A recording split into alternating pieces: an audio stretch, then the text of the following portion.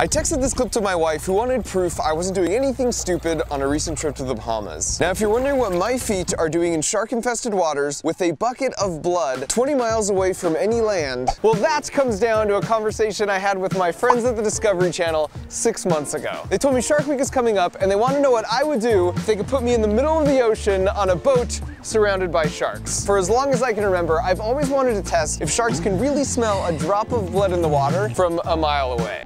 Now, before you say Mythbusters already did this, they kind of did this. As you can see, to test this, they poked their fingers and then stuck them in a barrel with these tiny lemon sharks, and since they didn't really seem to turn around and look at their fingers, they said it was busted. Now, I'm friends with both Carrie and Adam, but I think even they would admit, at least in this case, the methodology was less than scientifically rigorous. So I came up with a more robust test procedure, built some NASA-grade hardware for the experiment, hopped on a plane, and then a speedboat, and soon enough, I was 20 miles offshore of the Bahamas. What's up? Hey, Mark. Dude, there's sharks! There's sharks. We have sharks. That's the first time I've ever seen a shark, like in the wild. Let's do some science. To kick things off, I sat down with my marine biologist, shark diving expert friend, Luke Tipple, and explained my plan to him. Now, eventually, I planned to test just how far they could smell a single drop of blood in the water. But first, I wanted proof that they actually preferred blood over any other scent. So for my first experiment, I planned to put 4 surfboards in the water equidistant from the back of the boat. Each board would host 2 liters of a different liquid that we would pump into the ocean over the course of an hour. Then, using a 3-meter radius around each board as a gauge, we would use drone footage and count how many sharks went over to check out each board. So this board would be fish oil, which I heard was a general attractant for lots of fish. Then we would have cow's blood here, then seawater here as a control to make sure the sharks weren't just interested in the surfboard, and then finally urine. I've heard from surfers that a lot of them won't pee in their wetsuits because they feel like it's going to attract a shark. I don't know a surfer alive who doesn't pee in their wetsuit. But yes, it's definitely something that I've heard a lot. We're gonna liberate surfers everywhere if we show that it's cool to pee in your wetsuit. And so after a bit more discussion, Luke was on board for the first of our 2 experiments. Well, as a firm believer in the scientific method, we'll test it out. And then you dive. Well, depending on the results, I dive.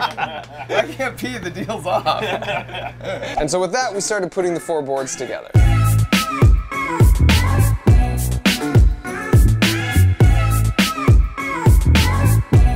We also started collecting scientific donations from the crew.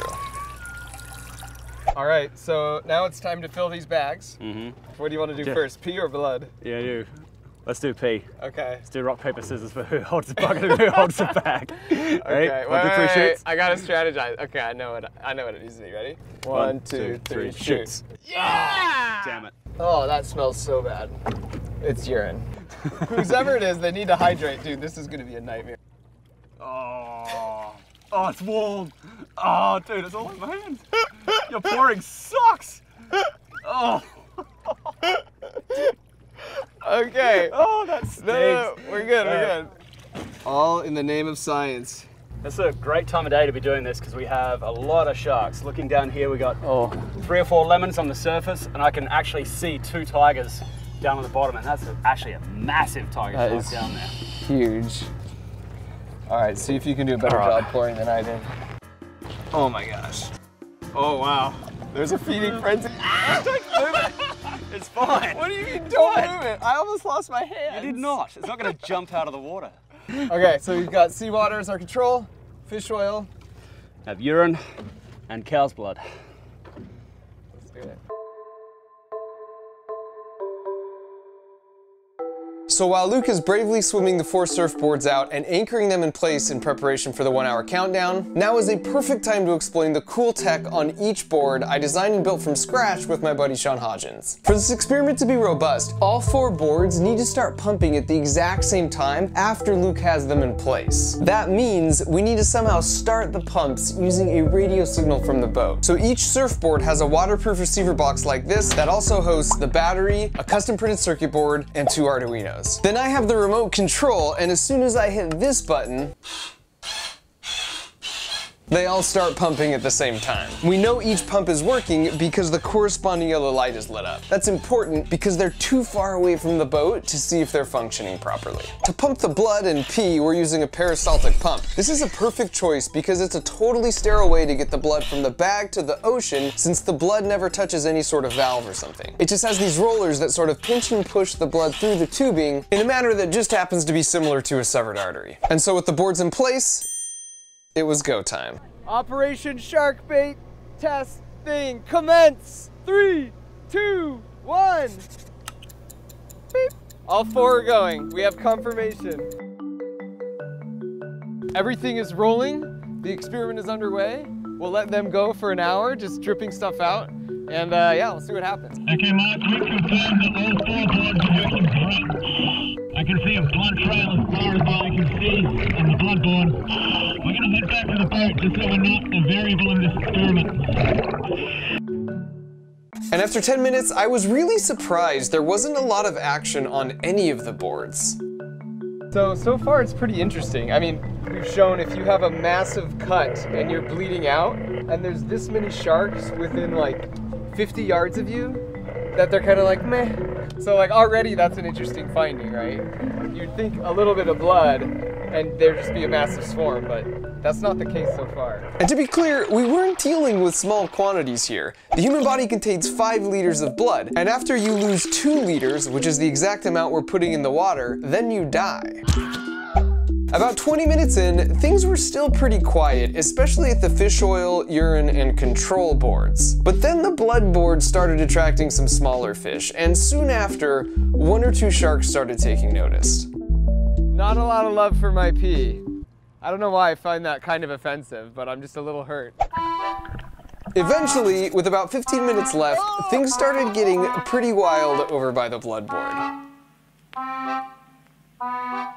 The blood was spread out and made almost like a blood runway. So you have this surreal line of sharks swimming up this enticing blood trail one after another, only to be super disappointed to find a big piece of styrofoam.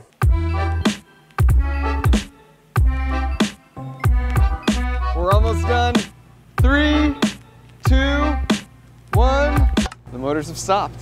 Our experiment is done. I'd just like to point out the bags have been sucked dry, so the engineering part of this experiment works flawlessly. Dude, there were sharks everywhere. Are you serious? Yeah. And they're 2 super pissed off tigers. And so now it's time to go in and review the footage and get a final tally for each board. And what we found was that 4 sharks went to check out the fish oil, then 0 sharks went to check out both the control and the urine. And then the blood board had a direct visit from a whopping 41 sharks. And so now that we debunked some surfing myths about urine and proved that sharks certainly had a strong preference for blood over anything we tested, the real question was just how much blood is interesting to them. And there was one part of the experimental design that was really nagging at me. Because that was cow's blood, right? That was cow's blood. You want to do human blood, I want to try human blood. We've got at least 10 living, breathing blood bags around here. It's worth noting, not everyone was as stoked as Luke and I about this idea. Yeah, and then just draw it. We'll just have fresh blood, just mainline it and put it in the water. Why not? Would you be down? I'd be down. Moondog, what do you reckon? Don't look at me, man. You can have all the pee you want, you can't have any blood. So Luke made some calls, and soon enough, we had an amazing, certified Bahamian phlebotomist on board. I'm like, oh, I'm totally cool as I like pop the ball. And after some generosity from the camera crew and even Captain Scotty, we had 4 bulging bags of human blood for our second experiment. This is my actual blood. We're gonna see if sharks have a taste for it. And if they do, I probably won't go freediving with them. For the second experiment, we had 3 boards. Again, we placed the control in the middle. The board over here would pump the human blood slowly at 1 drop a minute, and then on the other side, this board would pump the blood fast, on average 1 drop every 4 seconds. We were able to do that because another cool feature for the boxes we built was that by turning this knob, you can control the flow rate, so over time, they can pump out different amounts. And because sometimes we all have to step up and just do our part, while Luke once again risked his life by placing the 3 boards, I prepared to push a button. 3, 2, 1, commence! All right, all of them are pumping and good to go. Now the clock's just ticking. We have like 55 more minutes to go. We'll We'll see if the sharks notice it. 1 drop of human blood every 4 seconds may sound like a lot, and it certainly is. But it's also important to note that's 40 times less than the first experiment where we saw so much activity. In this case, halfway into experiment number 2, even though there were tons of sharks still in the area, the boards themselves were pretty quiet. We'll have to see when we look at the footage afterwards, but so far it looks like the answer is no. 5, 4, 3, 2, 1. Experiment's over. And so after the full hour, we brought in the boards and once again reviewed the footage to see that over the course of an hour, 0 sharks checked out the control board, 0 checked out the slow blood pumping board, and exactly 0 sharks checked out the fast one. So this was by no means a perfect experiment, but I think it's safe to qualitatively say that if no sharks came to check out 15 drops of human blood a minute in the middle of shark-infested waters, you're probably gonna be okay with a small scrape. I mean, there certainly won't be some kind of feeding frenzy with a single drop of blood from all sharks within a mile. Now that I had some first-hand data to put my mind at ease, I was willing to try diving with the sharks without a cage, but I had one final experiment. I had a theory that if we secured a 360 camera to the front of a hand spear and then shot it near some sharks, we could create the world's first really cool Matrix-like underwater bullet time effect. So I suited up and got in.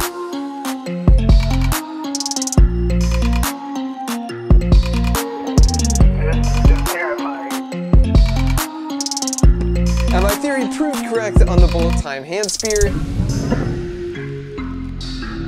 Because as you can see, that footage turned out really cool.